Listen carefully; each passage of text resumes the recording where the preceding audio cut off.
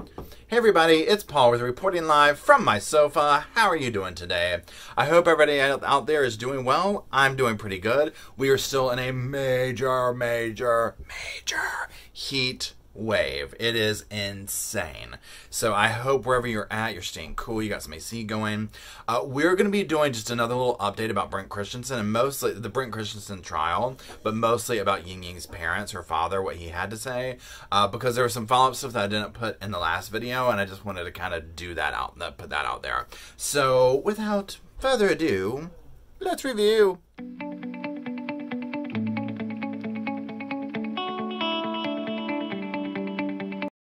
Now, as we know, he was found guilty originally, and then the penalty phase, they did not sentence him to death. He got life without parole. So there's that. Now, we also know he has not disclosed the body or her remains, like where she is, and this has completely destroyed her family, in addition to what he's already done, obviously. So this is a major thing. I mean, they have a plane ticket to go home, and apparently they made it for a little bit farther out.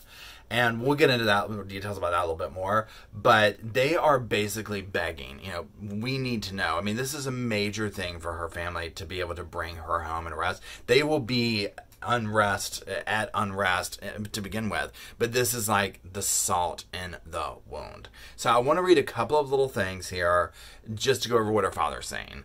Now, this was done through a translator. And I'm just going to read this, quote it. Now that the trial is over and the jury has made its decision, we ask the defendant to unconditionally tell us what he knows about Ying Ying's location, Mr. Zhang said in Chinese, according to a translator. If you have any humanity left in your soul, please help end our torment. Please let us bring Ying Ying home. That is what they've been saying. They've been pleading with him. And this is just one of these, with this case, I'm just like, this is one of these things where with Brendt, I'm just like, I mean, it doesn't end. And again, I personally think he did something with her body that it is not recoverable.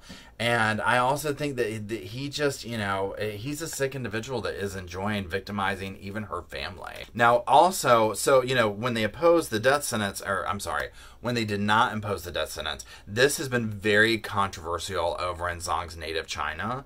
And social media's argued that ending the killer's life was the best and only justice in this case. Now, one thing that's interesting is there's been coverage here in the States, but I mean, this is major news over there. I mean, over here in the States, it's not, I mean, it's hit the news, obviously, it's a tragedy, but it's not like a Chris Watts or, you know what I mean? It's not like that, and this sounds like it's that level over there, obviously. This is their home country. Over here, a lot of people aren't aware of it because it's a federal case, so there's a lot of stuff that's just not out there with it. Now, this case has been like the top trending topics on popular Chinese social media site, Weibo, I believe it is, and like, I'm going to read a couple of things here that people have said. This shows us how the injustice in the American legal system. We should condemn them, social media user so-and-so said on his account. This is kind of the thing. I mean, they're looking at us like, oh my God, I can't believe you did not sentence him to death. I think obviously the parents wanted that, but I think there was some holding out with them in the way of, we want our daughter back more. But now that they don't have that, I mean, what do you do? I mean, because again, obviously we can't just go to the parents and say, what do you want? The jury came back with that.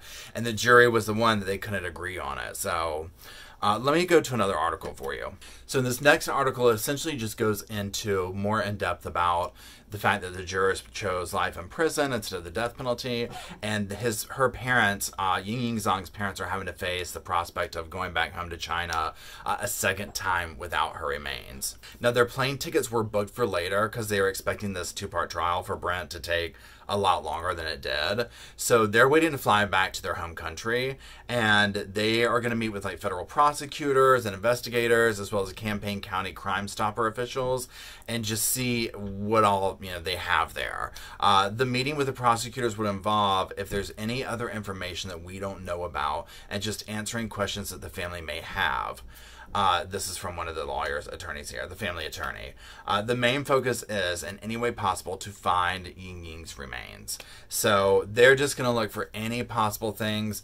There's probably information about this that they're not letting the public know that might be really disturbing, or that's just, we don't need to know it, because if he's done something completely heinous with these remains, I mean, you know, we don't need to put that out there for the family. Now, also the U.S. Attorney General, also the U.S. Attorney John Meisler, I'm probably pronouncing that wrong, he vowed that the efforts to locate Ying Ying have not stopped.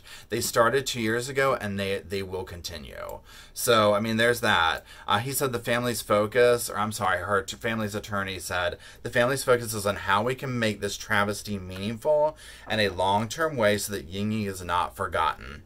Now, also, so in pretrial documents, and I talked about this in another video, Brent's lawyer stated that finding her remains was something over which we had no control. He could not guarantee the victim's remains would be found. So that's where I'm like, I think he did something pretty sinister with them. And, you know, they're just not there anymore. So that's pretty much all the updates for that I have right now. So as obviously, especially if they ever come across the remains or anything like that, I'll keep y'all updated. So that's it. I hope y'all have a wonderful weekend, and I will talk to you soon. Don't forget to hit the subscribe and the bell if you want to know when I'm coming here to hang out. There's lots of links down in there if you want to catch me or my new podcast. And I will see you later, alligator. Bye.